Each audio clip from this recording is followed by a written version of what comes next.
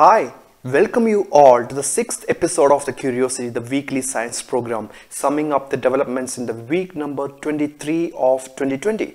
So this week's episode features stories across the disciplines, including preventing COVID-19's second wave, and hobby depression connection, anesthesia, negative thoughts, Mayan civilization, extreme political protests, and so on, plus observances in the next week and opportunities for the students. So please stay tuned and keep watching.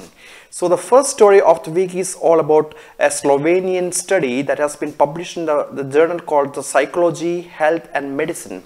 An interesting study. The title of the study is Modeling Compliance with COVID-19 Prevention Guidelines, the Critical Role of Trust in Science. And the study included 525 subjects or cohorts. And the main conclusions of this study is that in spite of the World Health Organization and government guidelines on physical distancing and the use of masks, there have been numerous reports and instances of the people ignoring these instructions all around the world, likely exacerbating the problem. So there is a background of the study. And the study found that the COVID-19 risk perception and the trust in science independently predict the compliance with COVID-19 prevention guidelines. So it's a very significant finding. So the trust in science is a very important determinant of the compliance. What does that mean? If the people who trust in science tend to follow the government regulations. The government is prescribing to wear the mask in public places and maintain the physical distancing of 2 meters. So those people who trust in science, the scientists do care of that. And those people who don't have the trust in science tend to be neglecting all these government regulations. So it's a very important, the study.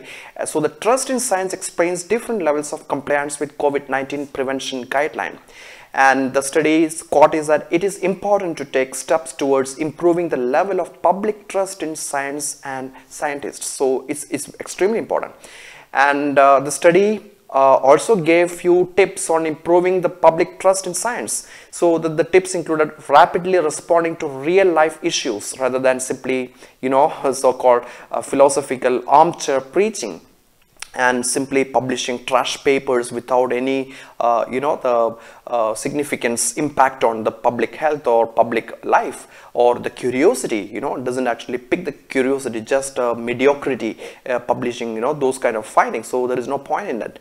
And actively participating in public discussions by providing facts in a way that is easily understood by the public. So it's all about outreach activities, and public sensitization, and you're actually promoting communicating the science to the public in an understandable manner, devoid of the jargons and technical words, and informing the public about the key aspects of the scientific process. So what is the scientific methodology, what is the science, how science works, all these matters are important. The public should know at least how the science works. And promoting the ethical and transparent research practices within the scientific community is very important, because the public lose interest in science and distrust the scientist, all because of this loose in transparency. So people who actually fabricate the data is actually harming the trust in science, the public trust in science. So all these tips are really important, and that is why I like this paper a lot, because the trust in science is a determinant of the compliance with the government regulations.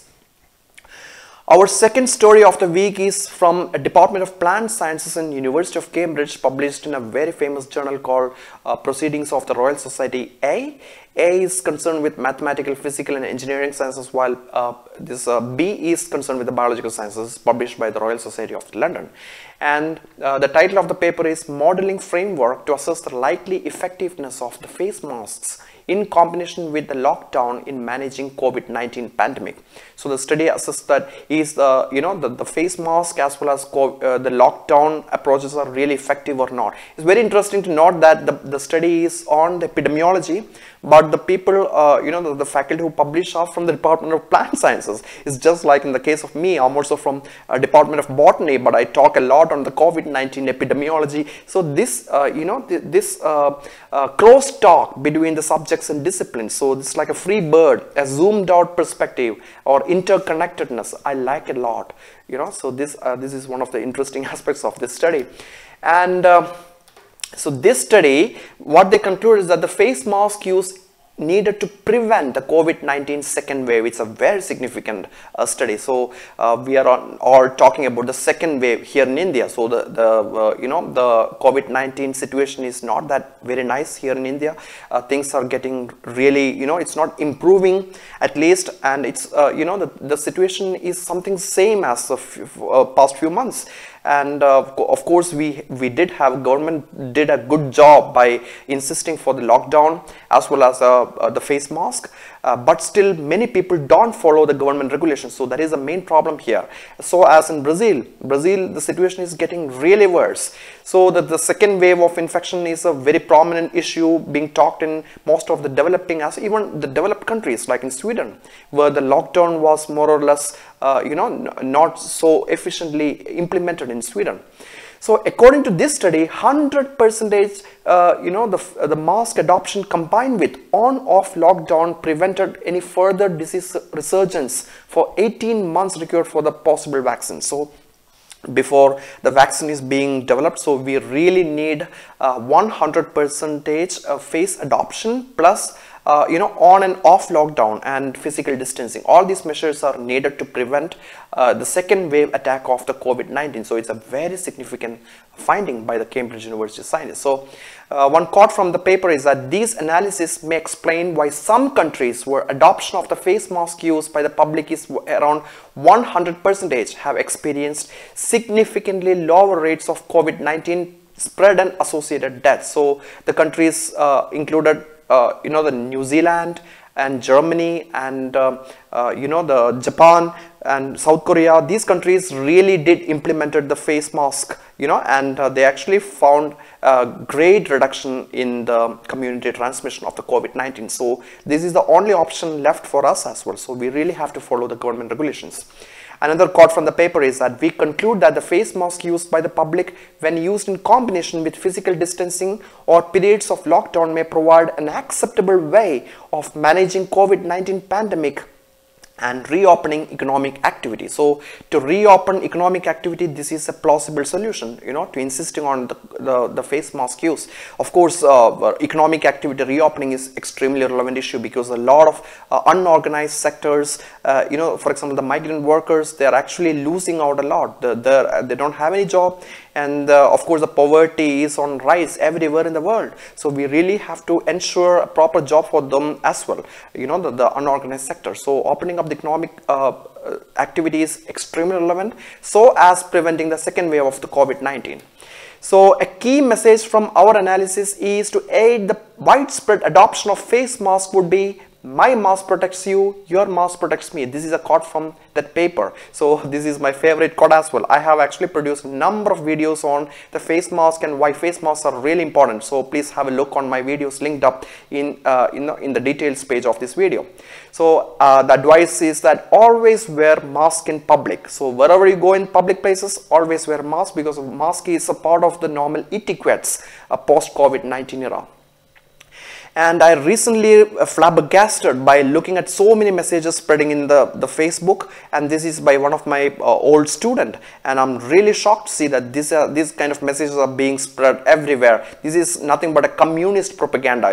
The people who are actually claiming to be communists are propagating these kind of myths. So for example, if you read it carefully, wearing mask is highly dangerous. No, it is not dangerous at all, because hypercapnia, I have debunked this myth in one of my previous video, so please have a look on the hypercapnia myth.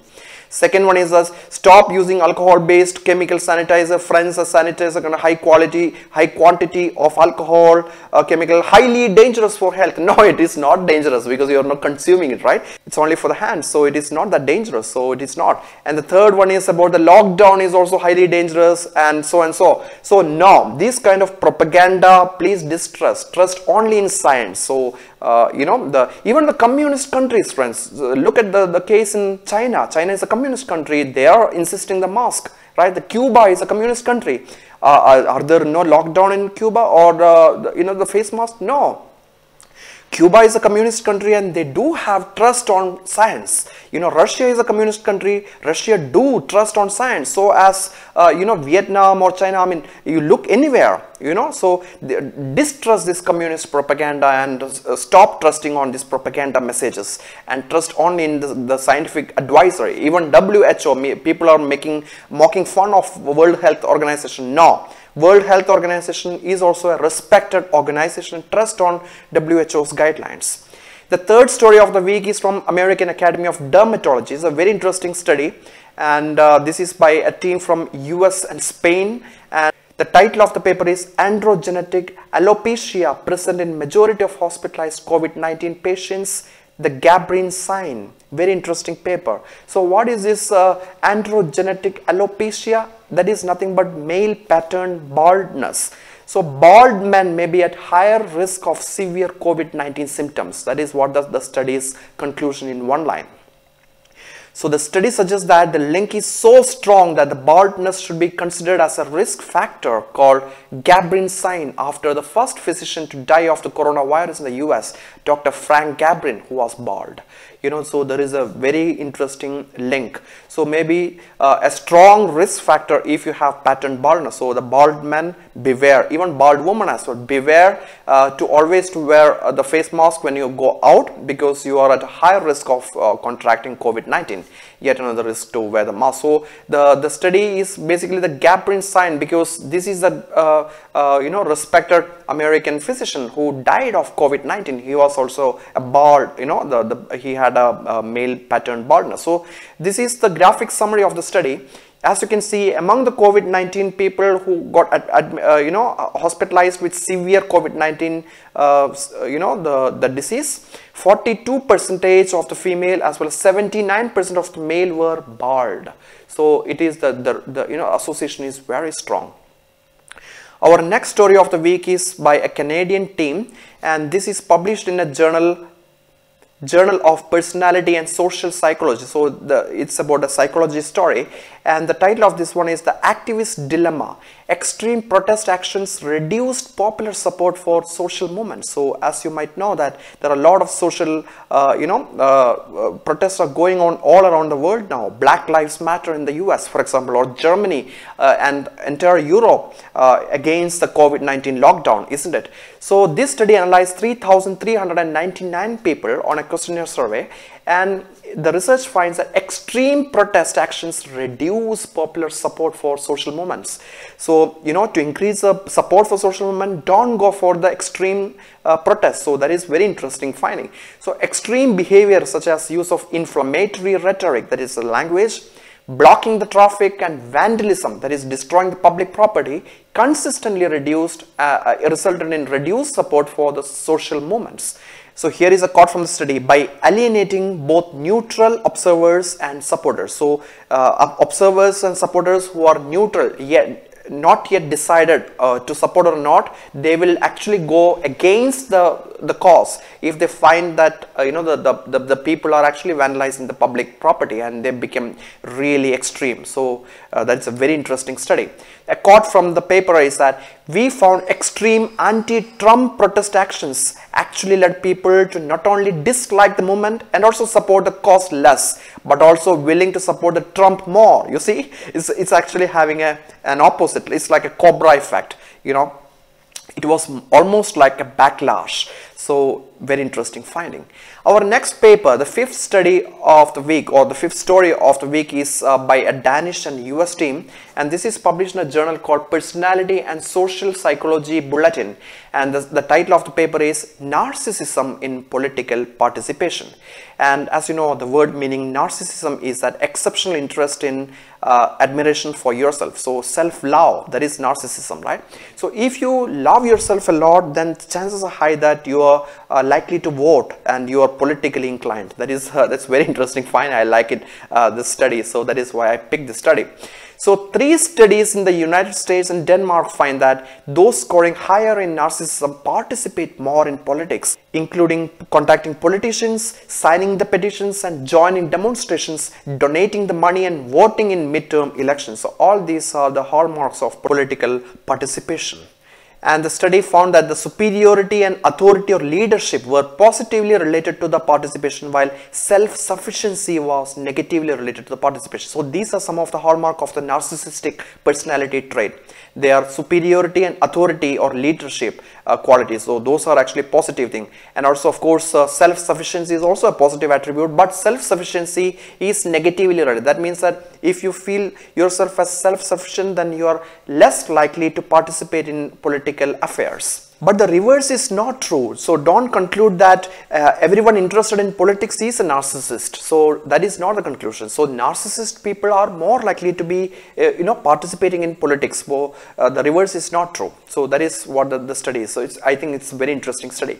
Now our sixth story of the week is it's another story from the psychology, and it's published in a journal called Personality and Individual Differences, and the title of the story is that borderline personality traits in attractive women and wealthy low attractive men are relatively favored by the opposite sex. It's very interesting studies about the dating, and it's by a UK team, and the study involved 525 participants.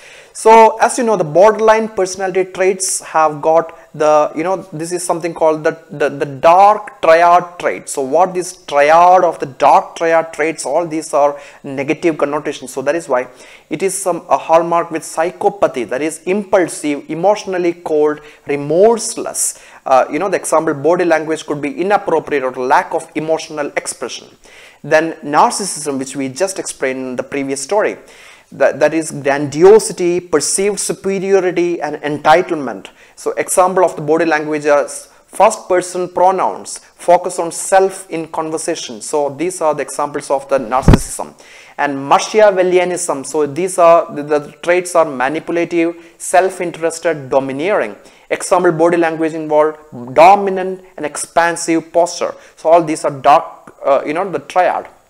So the study analyzed adaptive characteristic of the dark triad traits. I just explained what these dark triad traits are and how they might be appealing in a romantic partner. It's very interesting to see that.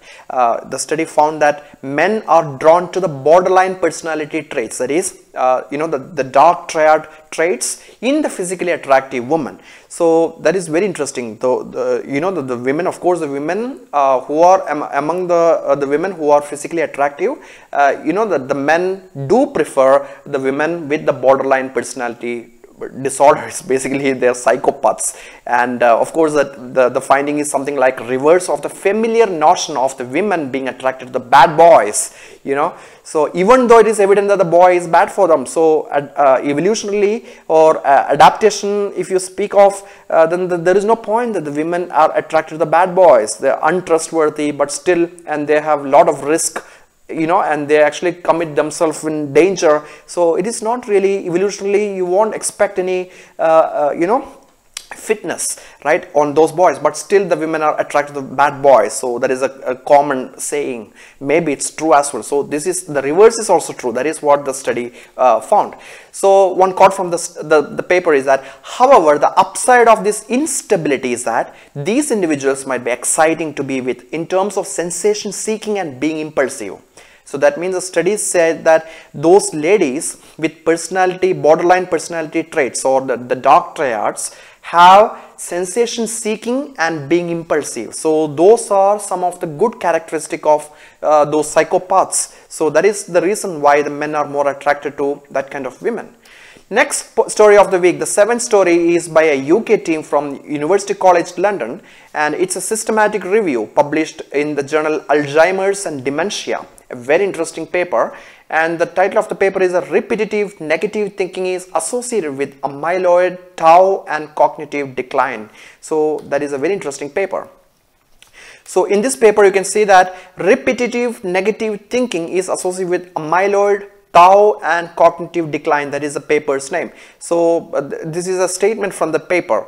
RNT, that is repetitive negative thinking, was associated with decline in global cognition where the P is 0.02, that is the statistical significance, you know. So 0.02 means quite highly significant, that if you have these repeated thoughts, then cognition, the overall you know, the fitness of your mentality, that the brain function is pretty low. So if you have repetitive negative thoughts, then you are on a higher risk of developing Alzheimer's disease. And you know, the immediate and delayed memory. So immediate memory, it is a little bit higher, but still it's significant, 0.03, and delayed memory, it is pretty borderline, 0.04. You know, the p-value, the cutoff is 0.05, that is 95% chance. So that is the normal level, right? So that we call it as 95%. So it is 0.05 is the cutoff in the probability. So it is a statistical term.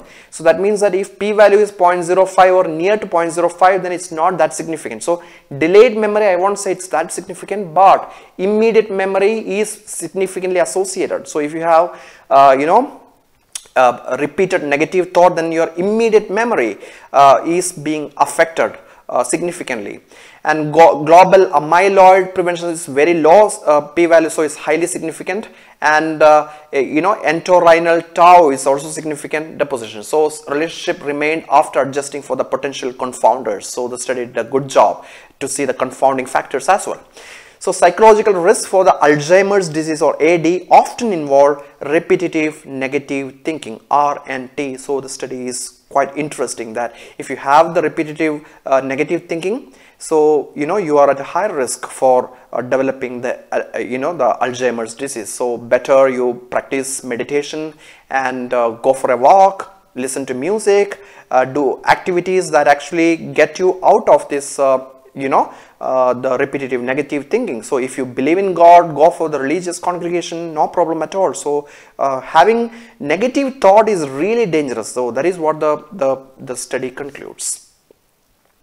Our eighth story of the week is again from the UCL, the UK team. They did a study involving 8,780 adults, and it is a longitudinal study involving 14 years. It's a very long study, and the study is published in a journal called Psychotherapy and Psychosomatics, and the title of the study is that Fixed Effects Analysis of Time Varying Associations Between Hobbies and Depression in Longitudinal Cohort Study. Support for social prescribing. Very interesting title and very interesting study. So the study concluded, you know, I like to summarize the study in one line. So just one line summary of this study is that taking up a hobby may help stave off the depression. So if you simply take up any hobby, so that will help you to come out of the depression. So it's a very, very important conclusion. So that is why I picked up this story for this week's curiosity. So for those who had depression and no hobby, taking up one was linked with improvement in depression symptoms and 272% higher chance of recovering from that depression. So it's extremely important study, and the conclusion is very relevant.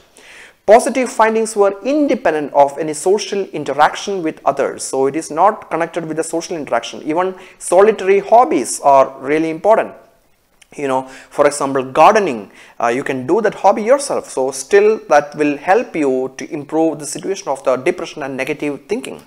So researchers say that the findings support the idea of social prescribing. What is a social prescribing?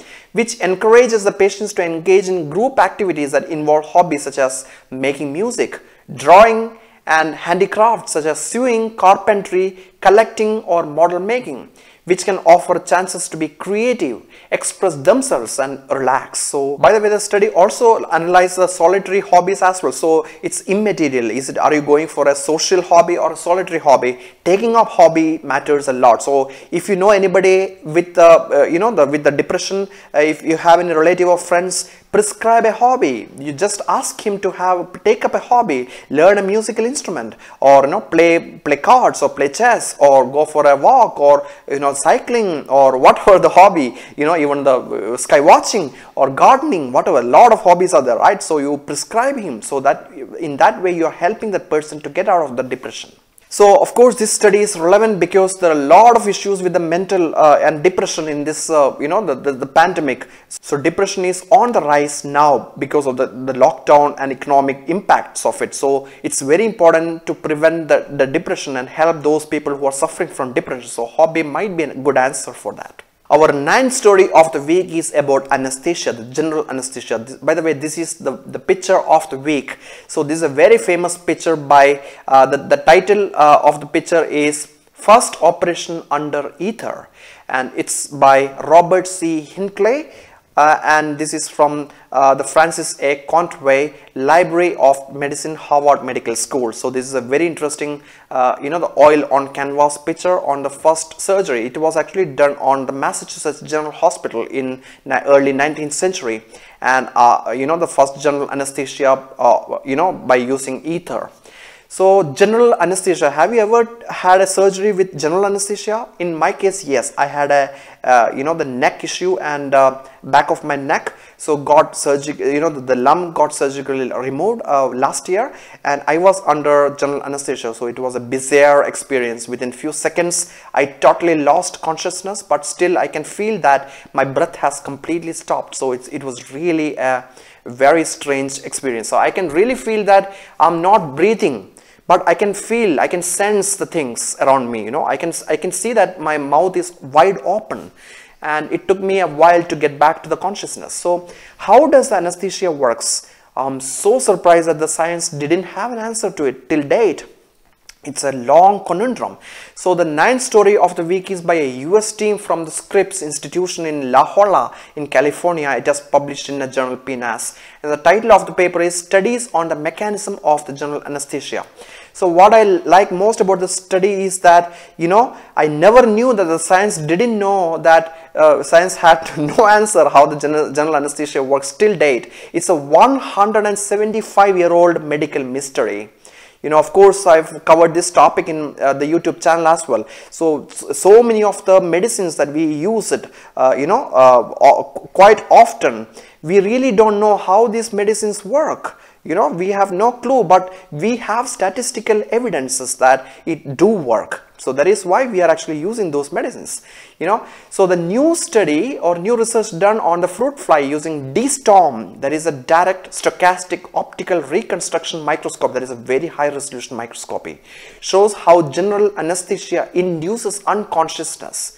So the study, on a common man's perspective, the study can be concluded as a billiard-like break shot, in the snooker or billiards.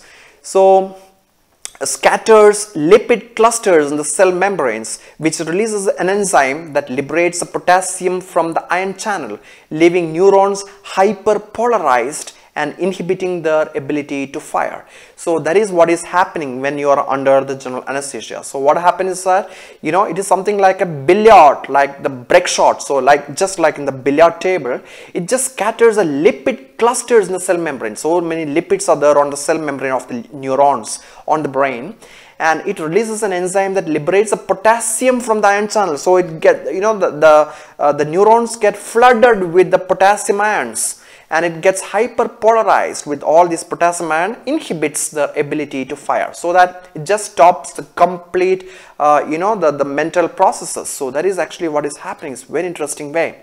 So anesthetics directly target a subset of the plasma membrane lipids to activate something called TREC1 transmembrane protein. It's an ion channel, potassium ion channel, K is potassium, in two-step mechanism. So that is what the study says. So by the way, the DSTOM is a very famous microscopy technique. For this for the development or invention of the DSTOM microscopy, Eric Bedzwin, Stefan W. Hell, and William E. Molnar got Nobel Prize for Chemistry in 2014. So that helped this study also to understand how the general anesthetics works. Our 10th story of the week is about the Mayan civilization, in the Mexico, the olden days in the Mayan civilization before the Inquisition, So this is a reconstructed structure of the Mayan civilization, the ancient Maya ceremonial structure at Aguada Phoenix in Tabasco, Mexico. Yes, same Tabasco. You might remember there is a very famous the sauce, Tabasco sauce, right? So that is also from the same village in the Mexico. So this structure, this particular paper was published in the last week's famous journal, British journal Nature, and it's by an American and Japanese team. And the title of the paper is Monumental Architecture at Aguada Phoenix, and the Rise of Mayan Civilization. It's a very interesting paper. So the researchers found 3,000 years old Maya structure larger than their pyramids. So it is a big structure. So how big was that? Yes, so it is basically 1,400 meter in length. So it's more than 1 kilometer, almost 1.5 kilometers in length, and 10 to 15 meter in height, and has 9 causeways radiating out of it. It's wonderful discovery. And you might wonder why this remained undiscovered till date, because the scientists actually discovered it using something very interesting technique called airborne laser scanning technique called LIDAR.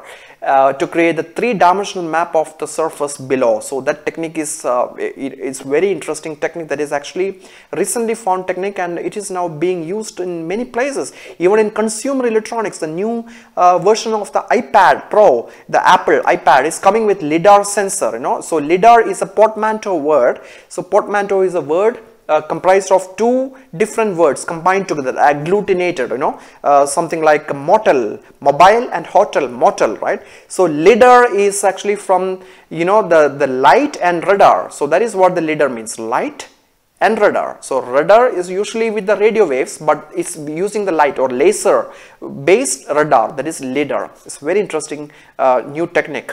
And a quote from the paper is, to our knowledge, this is the oldest monumental construction ever found in the Maya area and the largest in the entire pre-Hispanic history of the region. So Central America, Mexico is part of the Central America, right? So it's really, really interesting. So we really have no clue really what is really happening in that time, you know. So such an immense haul in our understanding of this part of the humanity's history, because conquistadors, the Spanish invaders, they destroyed almost entire South American and Central American cultures, the Mayan and Inca and Andean cultures, you know. So that is the main reason why we really don't have any clue for that. The imperial expansion is to blame, you know. So that is actually what has happened. So the technique, I'm really happy that this LIDAR and other interesting techniques are actually throwing light on many interesting facets of archaeology, one of my favorite subjects.